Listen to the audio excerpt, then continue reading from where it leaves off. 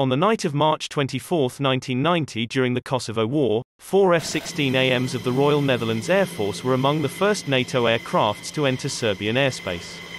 Their mission was to escort and protect one of the first NATO strike packages. Within minutes upon entering, they were informed by AWACS that 3 Yugoslav MiG-29 aircrafts had taken off from an airbase near Belgrade. The four F-16s then headed out working to detect the MiGs on their own radars, and subsequently, one of the MiGs were traveling towards them and was later picked up by all four F-16s. When within range, the flight leader fired one AMRAAM missile credited with a speed of over 4,000 km per hour against the MiG.